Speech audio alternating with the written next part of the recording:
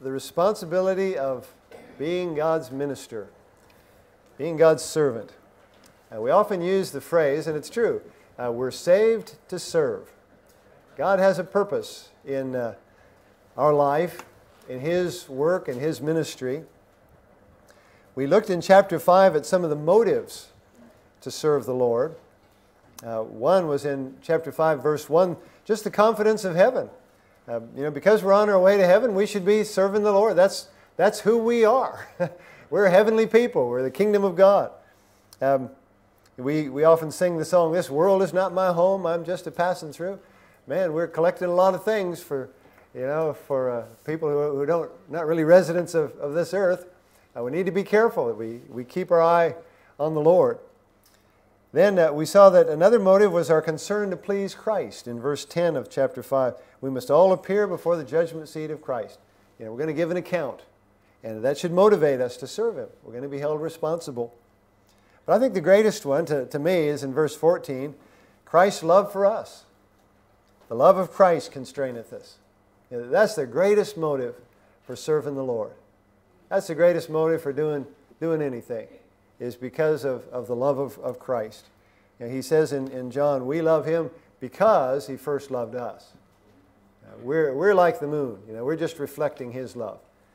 And then we looked the last time at the ministry of reconciliation. God has called us, and He talks about us and the fact that He's given us the ministry and the word of reconciliation. He calls us to be His ambassadors. At the end of, let me read starting at the verse 18, just the very end there.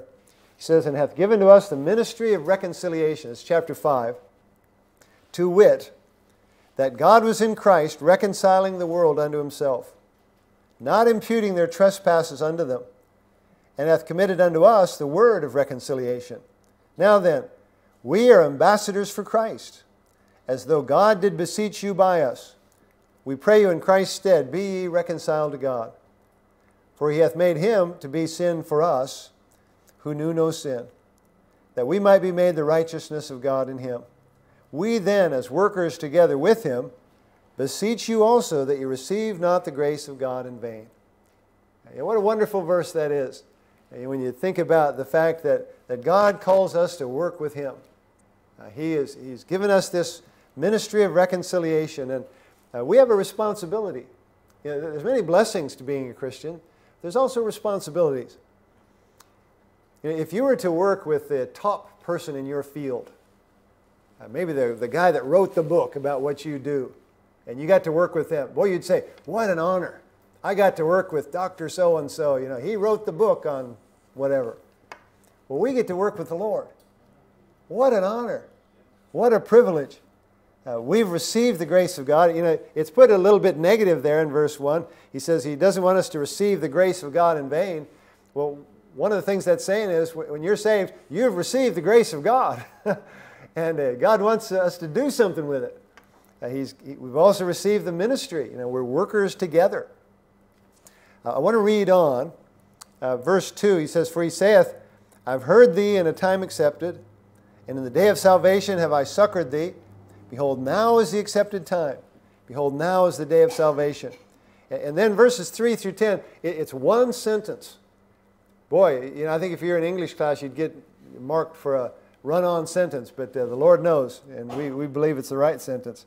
Verse 3, "Giving no offense in anything, that the ministry be not blamed, but in all things approving ourselves as the ministers of God, in much patience, in afflictions, in necessities, in distresses, in stripes, in imprisonments, in tumults, in labors, in watchings, in fastings, by pureness, by knowledge, by long-suffering, by kindness, by the Holy Ghost, by love unfeigned, by the word of truth, by the power of God, by the armor of righteousness on the right hand and on the left, by honor and dishonor, by evil report and good report, as deceivers and yet true, as unknown and yet well known, as dying and behold we live, as chastened and not killed, as sorrowful yet always rejoicing, as poor yet making many rich, as having nothing and yet possessing all things." That's quite a sentence there, quite a verse. And one of the things he's pointing out here is that while it's an honor to serve the Lord and to serve with the Lord, in verses 8 through 10, he's pointing out the paradox of the ministry. Now, that word paradox means seeming contradiction. The Christian life is kind of a contradiction. The Bible talks about being sorrowful, and yet it talks about rejoicing. And as Christians, we're going to have both. And if you're going to serve the Lord, you're going to hit this paradox, this contradiction.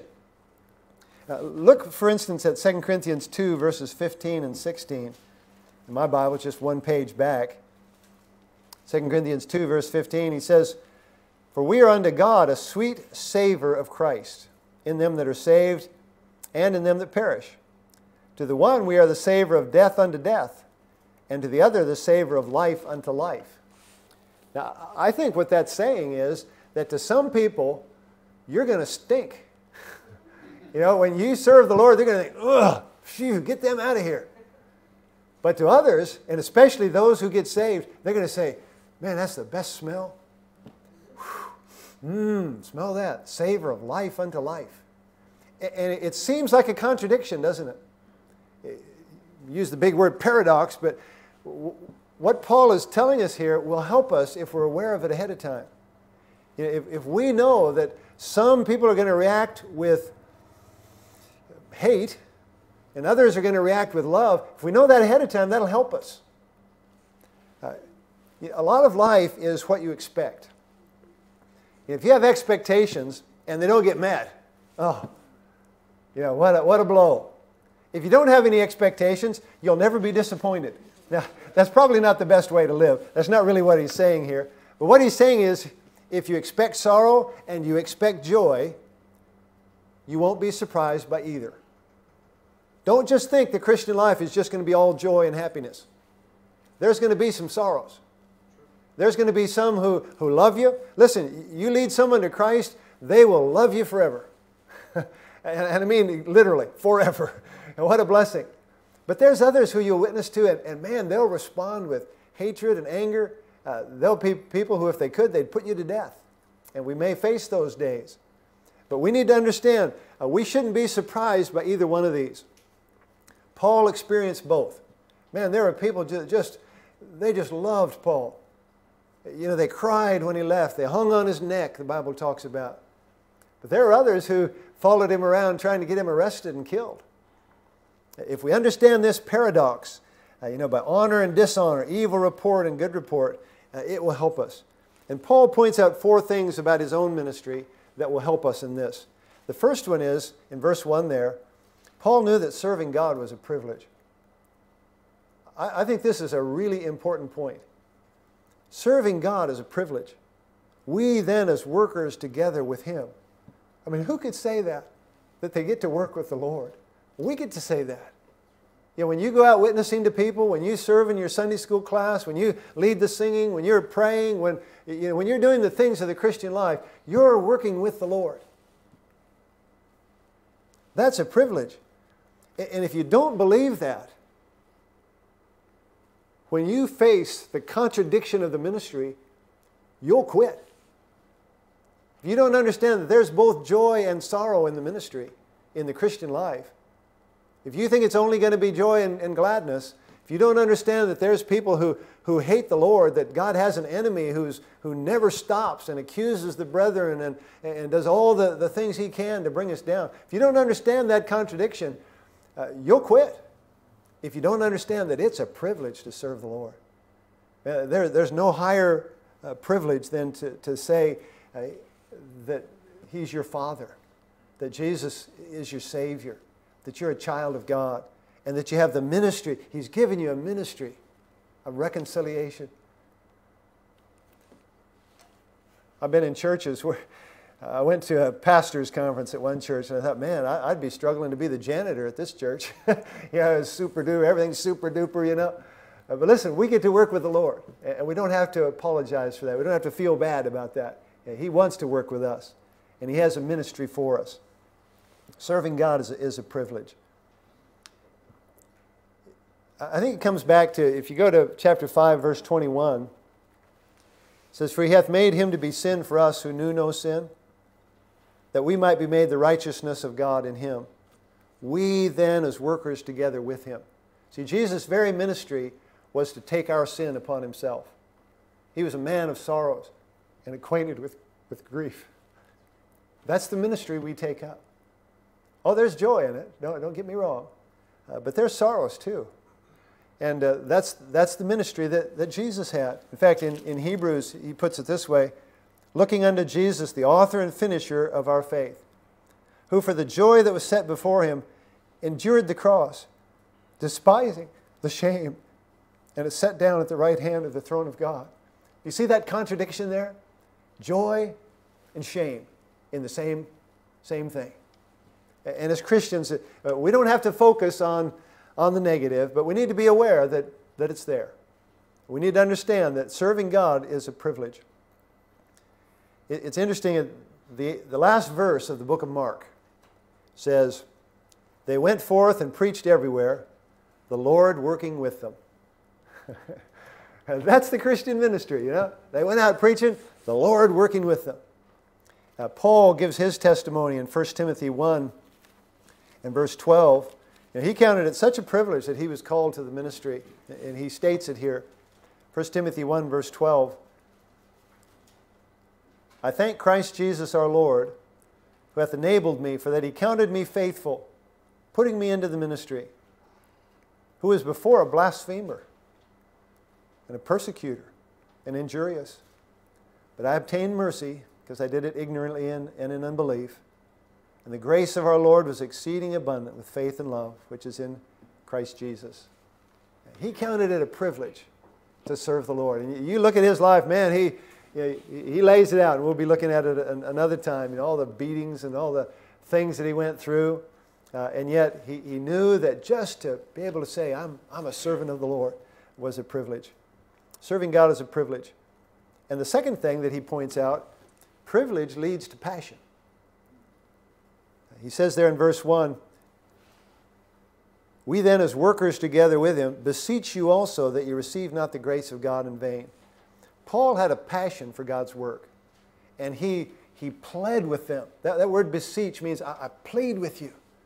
Don't let God's grace be wasted in your life. Serve the Lord. It's a privilege. This is important stuff we're doing, is what he's saying. There's a lot of things that go on. I'm constantly amazed at how people will spend their lives. And I hope I don't insult anybody or anything, but you watch the Commonwealth Games, and there's people who have given their lives to handling a hula hoop. And it's skillful, and I know it takes a lot of skill in that, but come on, there's more important things. You know, they would ridicule us for going out on visitation and reading our Bibles and doing the things that really matter. You watch these TV shows and these movies. Man, they invest their lives, their money, everything. Some of them even give their lives just to put a movie that people are going to watch a few times and then it'll be old, be gone. They think that's important. Listen, what we do as Christians is important. Our relationship with the Lord, our presenting the gospel to other people. It's important. We need to have a passion about it. The grace of God means something. He says, don't let it be in vain. And he's talking to you. He's talking to me. This is not just theory we're looking at here. He's saying, don't let it be in vain in your life. You don't have to worry about other people. We need to worry about our relationship with the Lord. We then as workers together with him beseech you also that you receive not the grace of God in vain. We need to have a passion for truth. We need to have a passion to see people saved. We need to have a passion to live for Christ. It takes strength. It takes commitment. You know, I'll just be blunt about it. Some people, as Christians, are just useless. And that's what he's saying. There's not a good thing in the world that they ever do. Some, in fact, are a hindrance to the work of Christ. And the Bible talks about that. Listen, that's not the record I want of my life. I don't want to be for the Lord to say, you got in the way. I want to be used of the Lord. And I hope you do too. Serving God is a privilege. It should cause us to have a passion for what God wants to do. We see God's grace and salvation. I think it's indicative that the second verse, he talks about salvation. He says, He saith, I've heard thee in a time accepted, and in the day of salvation have I succored thee. Behold, now is the accepted time. Behold, now is the day of salvation. And I think one of the things he's pointing out there is that you got saved. When you needed to get saved, God was there, and He did what was necessary. He succored you, and that means He helped you in the day of salvation. And He's saying, now is the time to do the same for others. Others need to be saved, and now's the time. We don't know if they have tomorrow. We need to have a passion for the work of God. But, as Christians, we're living in a world that is presenting all kinds of things as truth that aren't truth. And we need to stand for the truth. It needs to be important to us. One of the areas that comes up is the way of salvation. There's a lot of groups that teach a wrong way of salvation. We need to have a passion for the grace of God. Listen, it's not by works of righteousness which we've done. Most churches, that's what they teach. Salvation by works. Others by a mystical experience. We need to have a passion for what's true. God's salvation is really pretty plain and clear in the Bible. It's not that hard to find it. Christ is the truth. We need to have a passion to live for Christ. We've talked recently about sanctification. As Christians, we need to allow the Lord to be working holiness in our life. We need to be careful that we're following the Lord.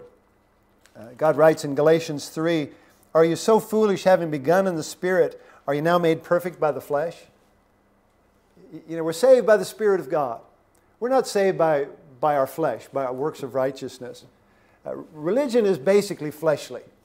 It's stuff people make up to impress people. The only religion in the Bible is helping the fatherless and the widows in their affliction and to keep ourselves unspotted from the world. That's the only time religion's ever mentioned in the Bible. Most religion is of the flesh. God says, are you so foolish? You're saved by the Spirit, now you're going to continue in the flesh? We need to have a passion for the truth and for the way of the Lord. We need to be passionate about living for the Lord by His standard. And Paul was determined to do that because the third thing I would show you here in verse 3 is he was determined to protect the ministry that God had given him. Do you see it there in verse 3? Giving no offense in anything, that the ministry be not blamed. As Christians, we've seen in chapter 5 that God's given us the ministry of reconciliation. We represent the Lord. That's why the world calls us Christians, little Christs, followers of Christ. And as we serve the Lord, sure, it's going to be difficult. There's going to be that contradiction of, people who hate us and people who love us. But it's a privilege to serve Him. And we need to be careful that we're not getting in the way of the ministry that God wants to accomplish. Put it this way, our personal behavior should not be an excuse for someone to reject Christ. Now, there'll be times when you're misunderstood. There'll be times when you do exactly the right thing and they'll accuse you for it and so on. But listen, we shouldn't be hateful. We shouldn't be angry people, dishonest people, and so on. We should be people of the Lord. Paul talked in Romans chapter 2 to legalists, I think is who he's talking to. Romans 2, verse 23, when he says, Thou that makest thy boast of the law, through breaking the law, dishonorest thou God? For the name of God is blasphemed among the Gentiles through you. There's those who, they're so strong on the legal things of the Bible till it comes to them. They can bend the rules. We need to have an appreciation and a passion for God's Word, and we need to protect His testimony. We should be protective of the glory and integrity of the truth. Careful of God's testimony and what we do and what we don't do. You notice in verse 3 and 4 there were some things that Paul wouldn't do. He doesn't list them, but he says, giving no offense in anything, that the ministry be not blamed, but in all things approving ourselves as the ministers of God. That means there's going to be some things you're not going to do because it would show badly on the Lord. They would say, Christians do that? You treat me like that and you say you love the Lord? There's just some things that, and you can get into it more in the book of Romans. Sometimes there's things that there's nothing wrong with them, but it would push someone away from the gospel. It would discourage them. It would hurt them. It would wound them. And sometimes we just have to set aside our liberty. We say, well, I could do that, but I'm not going to do it because I love this person more than I love that thing. Listen, if you have a choice in life, always put people over things. Protect the ministry. Consider Christ's testimony. Consider your church's testimony. There's people who know you attend this church. And if you're a rat bag, they're going to say, well, that's a church of rat bags. We need to be careful in our lives. Then there were some things that he did. Verse 4, in much patience, in afflictions, in necessities, in distresses, in stripes, in imprisonments, in tumults, in labors, in watchings, in fastings. Some of these were things that he just endured. These weren't things that he went out of his way to find. In fact, earlier on, it's interesting, in 2 Thessalonians 4:17, he calls it, for our light affliction. Tell you what, it doesn't sound like light affliction to me when you read about the life of the Apostle Paul. But he knew that compared to eternity, really, the things we'll endure, they're just light affliction. Our life, we'll look back and it'll be like a vapor that's come and gone. There's some things that we're going to endure as Christians just because we love the Lord, just because He's given us this ministry of reconciliation, because we don't want to be a hindrance to the ministry. Then in verses 6 and 7, there's some things that he practiced and believed. As Christians, it's so important what we believe. We need to believe and practice what God teaches. And he kind of divides them up into groups here. In verse 6, by pureness, by knowledge, by long-suffering. As Christians, we need to live pure lives. We need to have knowledge. When you get saved, you don't quit thinking. Have you ever done something and you thought, oh, boy, I didn't think about that? Usually you're saying it to your wife, Oh, I didn't think about that. We need to think. We need to think ahead. We need to let God use our minds, and we need to know what He's said. He talks about long-suffering. And then he says, by kindness, by the Holy Ghost, by love unfeigned. We need to practice those things. And not just kindness to people who are kind to us. When people are unkind to us because we're Christians, the Bible uses the expression, we need to heap coals of fire on their head. That means do something good for them when they do something bad for you. By the Holy Ghost, God's Spirit speaking to us through His Word. By love, and He doesn't just say love unfeigned. It's easy sometimes to do the right thing and not really mean it, isn't it? He says, don't be a phony. Love unfeigned. Then he says, by the word of truth. The word of truth is how we got saved. You realize that? Ephesians chapter 1 and verse 13. He says, in whom also ye trusted, after that ye heard the word of truth, the gospel of your salvation. It's important that we know the word of truth. In 2 Timothy, he says, study to show thyself approved unto God, a workman that needeth not to be ashamed, rightly dividing what? The word of truth. We need to know it. We need to use it. And he talks about the power of God. When we serve the Lord, we're not just doing it alone. God's promised to never leave us or forsake us. He's promised to help us and go with us. I often make the mistake of thinking, I don't know what to do, or I'm not capable here or there. And we forget, the Lord's with us. The power of the Lord is with us. Romans chapter 1, he talks about, I'm not ashamed of the gospel of Christ, for it's the power of God unto salvation. Man, we need to believe and practice these things. In that verse as well, some of the commentators call this two-fisted Christianity. Let me get back to where I started here. Chapter 6, verse 7, by the armor of righteousness on the right hand and on the left. We've got what God gives us, both hands. We can go after it. We don't have to worry. We need to believe and practice these things. And the reason we do them is we want to be approved as the ministers of God. We want to believe and practice what God would teach us. Let me ask you, have you considered these and things like this? Have you considered it in your life? You know, God has called you to serve Him. And the importance of believing and practicing what God teaches. In verse 4, I think there's a statement that really sums up Paul's ministry when he says, "In all things approving ourselves as the ministers of God in much patience." Paul just endured. He just kept going. They'd throw him in jail, they'd beat him. One time they thought they'd killed him. Maybe they did. But they hold his dead body out. They were standing around watching. He stood up and said, "Okay, where are we going next?"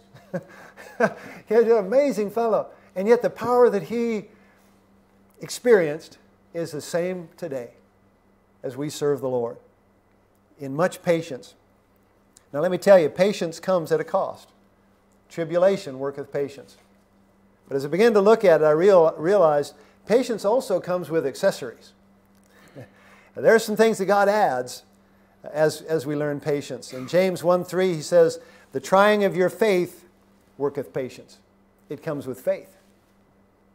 1 Thessalonians 1:3, "Remembering your patience of hope." Patience comes with hope. Colossians 1, he says, "Strengthen unto all patience with joyfulness."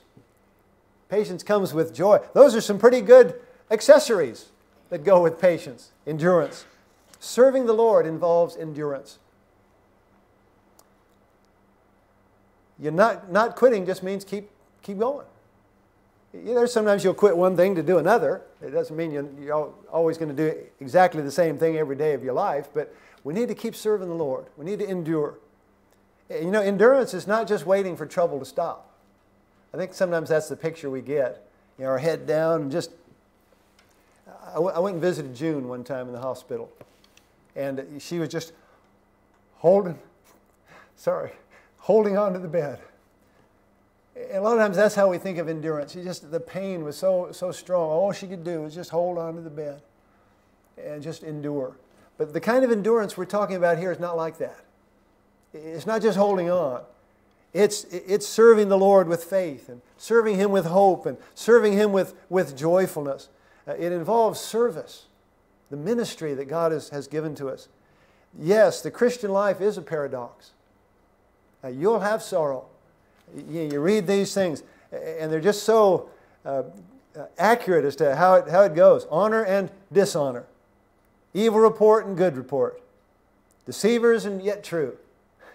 You know, the same person, you have all these contradictory things going on in their life. Listen, Christ lived it. Paul lived it. So can you. So can I. We can have the joy of the Lord in spite of the sorrow. We can have the strength of the Lord in spite of our weakness. God can use us to be the ministers that He wants us to be. There's a responsibility in being God's minister. We work with Him. It's a privilege. We should have a passion about that because of our work with the Lord. We should protect that ministry, not let it be damaged by our testimony or the things that we do or don't do. And we need to just endure the paradox that God has put us in right now. Someday, things are going to be different. Someday we'll not only be with the Lord, we'll be like the Lord.